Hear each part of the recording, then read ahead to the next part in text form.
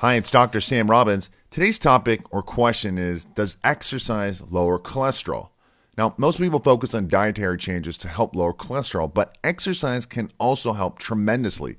So today I'll discuss how exercise can help and then what the best type of exercise you should do and to quickly help lower your cholesterol levels with just less effort and time. Okay, so let's quickly discuss all the different ways exercise helps lower your cholesterol levels. The first is by weight loss or weight management. Now, exercise will help you either lose unwanted fat or help prevent weight gain as you age. Now, this is important because being overweight causes an increase in your bad LDL cholesterol levels. The second method is by improved blood sugar and insulin levels. When you exercise, especially anaerobically with weights, you help lower your blood sugar levels and improve insulin sensitivity. And this helps you lose weight, but also reduces your triglycerides. The third way is by improved lipoproteins. Now, exercise increases the size of the protein particles that carry cholesterol through the blood. You want big, fluffy particles because the smaller, dense ones can squeeze into the lining of the heart and blood vessels and get stuck and then cause problems. The fourth way is an increase in the good HDL cholesterol. Now, studies have shown that people who exercise vigorously also raise their levels of high-density lipoprotein, which is the HDL, which is the good kind of lipoprotein that actually helps clear cholesterol from your blood. And the fifth is the improved hormone levels. When you exercise properly, which I'll get to in a minute, you improve your hormones. Your testosterone, your estrogen, your progesterone, your insulin, your growth hormones, and so forth, while also lowering the stress hormone cortisol. In my opinion, this might be the most important aspect of performing exercise because your hormones literally control how your body looks, feels, and performs. Now, let's discuss how much exercise and the best kind. The goal is to exercise daily for at least 20 or 30 minutes. But rarely more than an hour because too much exercise causes an increase in your stress hormones. But a good start is 3 times weekly, 20 or 30 minutes at a time. And it's best to do a combination of aerobic cardiovascular, such as, walking, jogging, and swimming, combined with anaerobic muscle building workouts, which can be done with cables, dumbbells, and machines.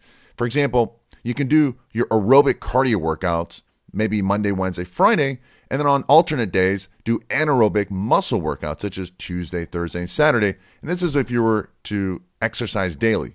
Or you can just start with like 15 to 20 minutes of cardio aerobic exercise and then finish with 15 to 20 minutes of anaerobic muscle building workouts 3 times a week. So you can mix and match. By the way, you don't even need a gym. You can do all of this at home if you want, or any time of the day, and it really won't cost you much money at all. For example, you can go walking around your neighborhood for the aerobics and then utilize cables and dumbbells at home for the muscle building. But the key is to get started and do something at least 3 times a week. But there's something else I want you to consider. So I want you to pay attention to something really important in the big picture. Now, did you know that heart disease is the #1 killer, killing more people each year than all the other diseases combined? So improving your cholesterol levels is very important, but it's just one factor out of many when it comes to preventing and reversing heart disease. Now, you also need to improve your HDL, LDL ratios, your triglycerides, your homocysteine, and other lipid levels. Ultimately, your goal isn't even to lower cholesterol or to prevent heart disease, but it's to not have a heart attack or stroke. It's basically to not die prematurely. So there is a big problem, something I've noticed over the years, and it's managing your lipid profiles is probably one of the most important aspects to health, longevity, and disease prevention. Unfortunately, it can sometimes get confusing, or you might feel overwhelmed with just too much information, right? What to do or not to do.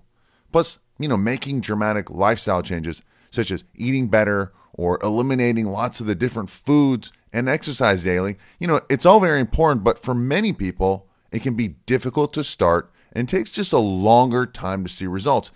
And taking statin prescription drugs is never a good solution because of all the negative side effects. Now, I'm very familiar with this topic because these are all the same challenges I ran into with both my parents all the way back in 1999.